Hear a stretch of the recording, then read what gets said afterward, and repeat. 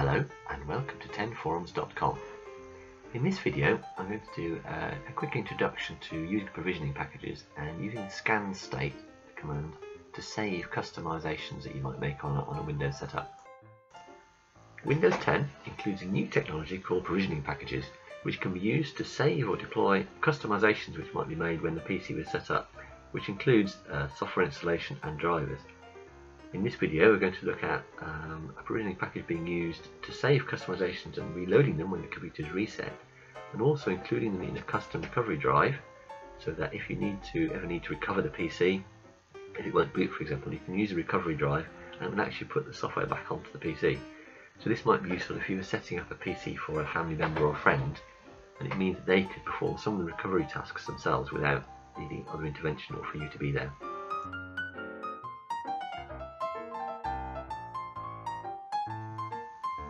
Now, there is a warning, which is that at the time of writing this, which is before Windows 10 has been released, some of these functions are unreliable. They might not work for you and you might lose everything on your computer.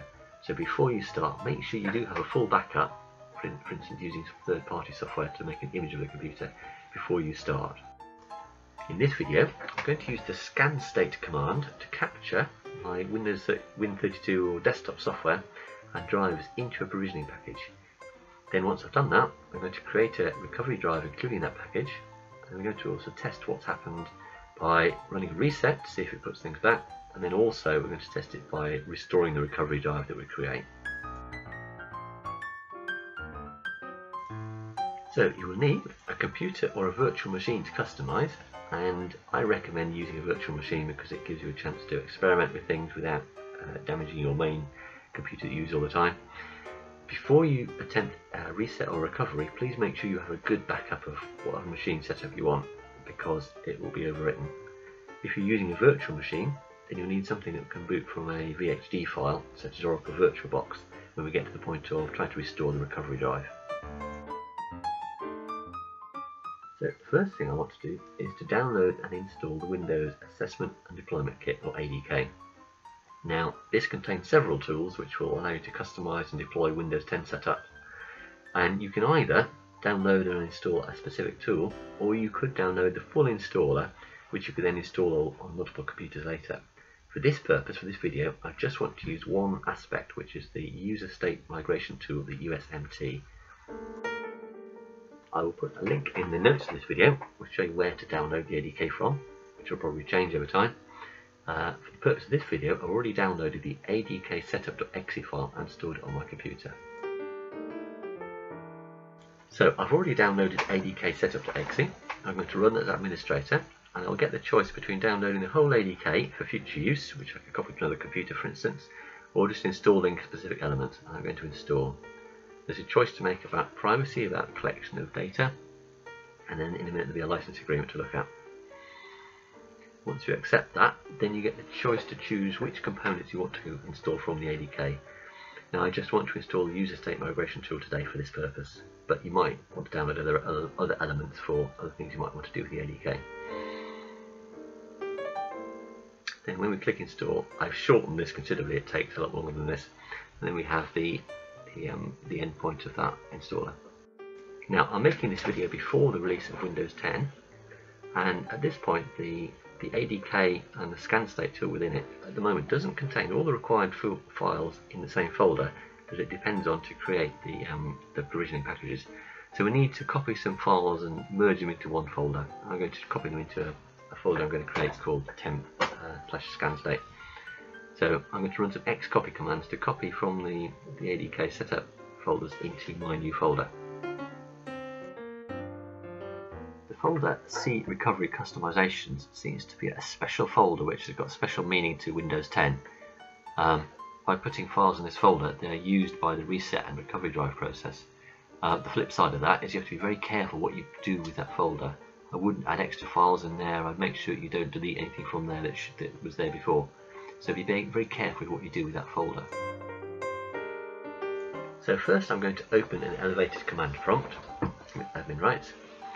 Then I'm going to create a folder for recovery customisations to hold the package. I'm going to also make a temporary folder to hold my scanstate files.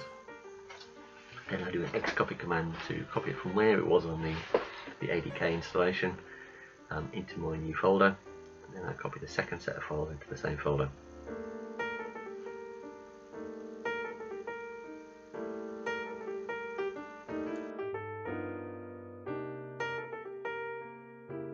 Now I'm going to run the scanstate command itself. You can see the command line I'm going to run here. So the /apps switch and the /drivers switch will copy the applications and drivers into a provisioning package, which will be C recovery customisations usmt.ppkg in this example. If you like, you could also save that ppkg file yourself to an external file or to an external disk for later use.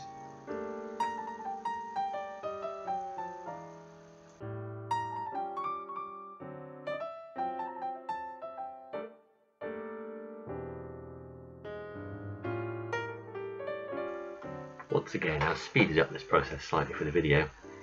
How long it takes will vary depending on how many drivers and how many applications you've got installed on the PC.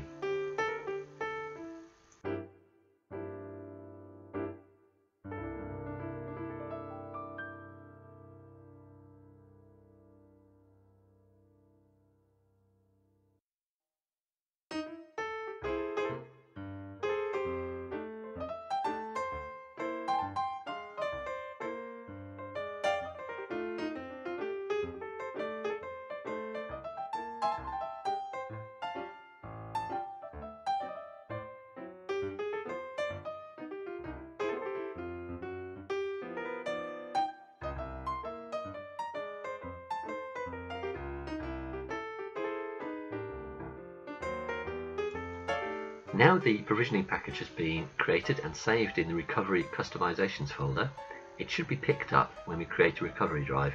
So that's what we're going to do next. Go to Control Panel, Recovery, and Create Recovery Drive, and we will create it.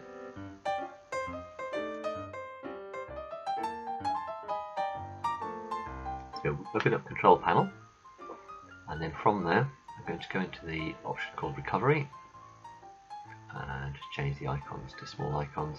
Go to Recovery, and then I'm going to use the option to create a recovery drive and say yes to the UAC prompt. So there's an option here to back up system files to the recovery drive. We definitely do want to do this. Then we start the process. Now this took a long time when I tested this. It's on a small virtual machine, but it took an hour or so to do this. I could see the CPU was going and I could see it was doing some work, so I let it go, but it did take a long time. You will need an external USB drive to record the recovery drive onto. In this case, because I'm using a virtual machine, I've got a VHD file which is mounted to emulate a USB. So that's appearing here. A warning that everything on the USB drive will be deleted, and I click Create, and again let it do the process of creating the drive. Again, I've speeded this up because it again takes quite a while.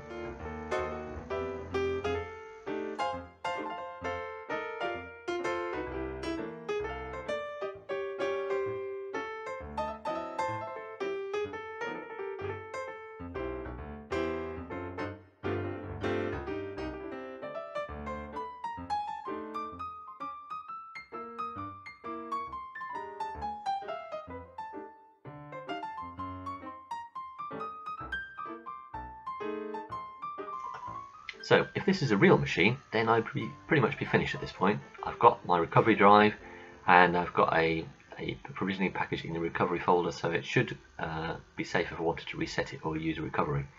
However, because I want to test things out, what I'm going to do now is go into my machine and uninstall some applications such as Firefox and Adobe Reader, then try a reset and see what happens. I'm going to go to Programs and Features in Control Panel and right click to uninstall Firefox and then also Adobe Reader.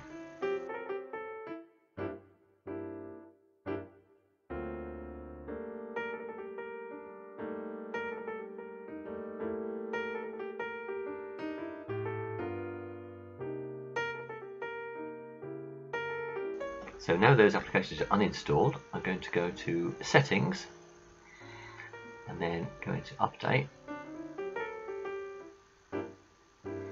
and then pick the recovery option and then use the option to reset. So in this case, I'm going to do a complete reset. I'm going to wipe out everything, any user files, any users. It wipes out everything on the disk. So there is an option to keep my files, which I haven't tried in this case. I'm going to use remove everything today. There's now a question to ask if you want to clean the disk of any deleted files or anything that if someone else had the PC they might be able to recover. In this case, I just want to remove the files because it's a virtual machine. We now get a warning to say it's going to remove everything when I click reset. I click reset and then the process should start. As before, I've speeded this up because it does take quite some time.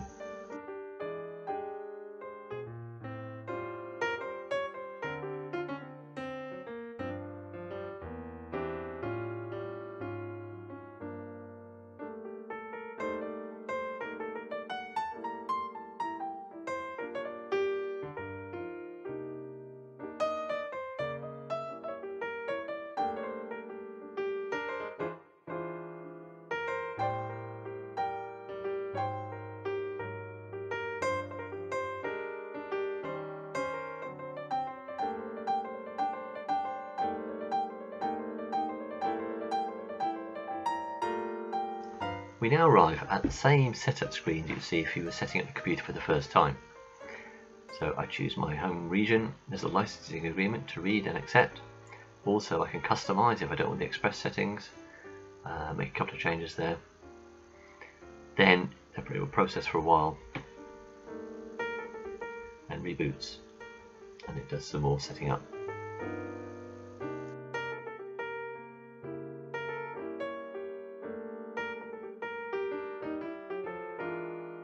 All the previous user accounts have been wiped, so it comes in and asks me, because I've got no network connected to the computer at the moment, to create a local account, which I've done. Then it goes through again some more setup processes.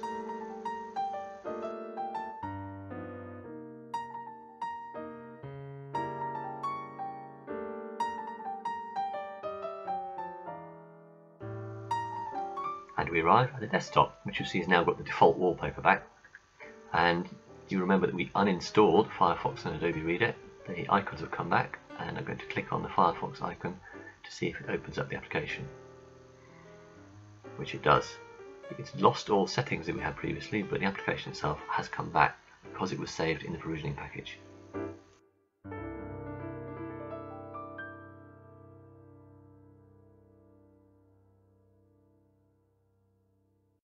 The second test I'm going to try is to use the recovery drive that we created earlier on and try reinstalling Windows from that drive. Now the scenario in which you'd use this is if the Windows computer won't boot at all, or if there's some other problem where you need to reinstall the system. I've set my virtual machine to boot from the recovery drive. You get the familiar Windows icon.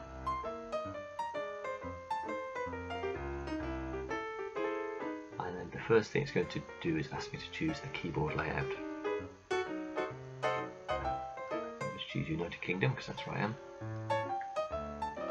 Then I'm going to choose Troubleshoot, and the option I'm going to choose in this menu is to recover from a drive, which appears because I've created it.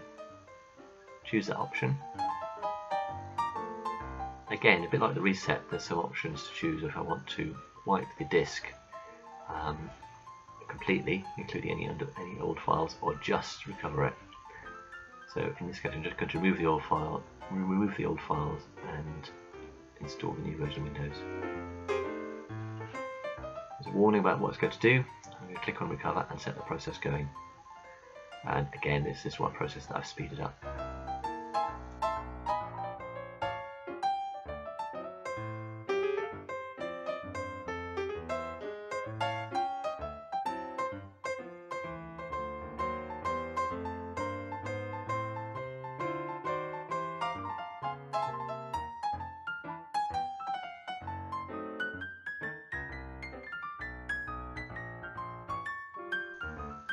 Once this process completes, it looks very similar to the reset. We have the same setup screens that you would get on an ordinary setup, and then again it's going to reboot and do more processing.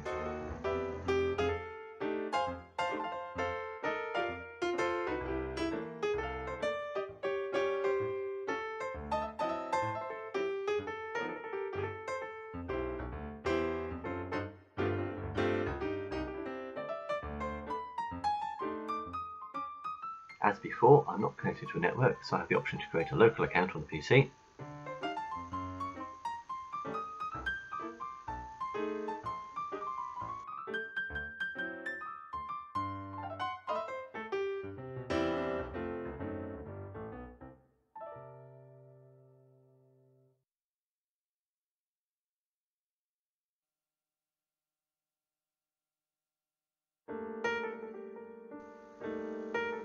And we're back at the desktop as before.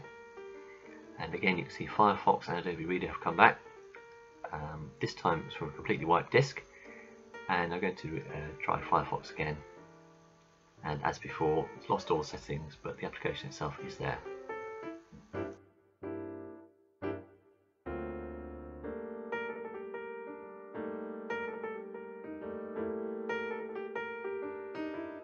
And that's it. We've used the ADK tool called scanstate to save the software on the PC into a provisioning package. We've then put that into the recovery customisations folder, which means that when we do a reset, it will recover the software. We've also created a recovery drive, and at that point in the real world you would stop, but for the purpose of this video, to test it, I've also used the reset process and used the recovery process to demonstrate that the applications do come back when we do those.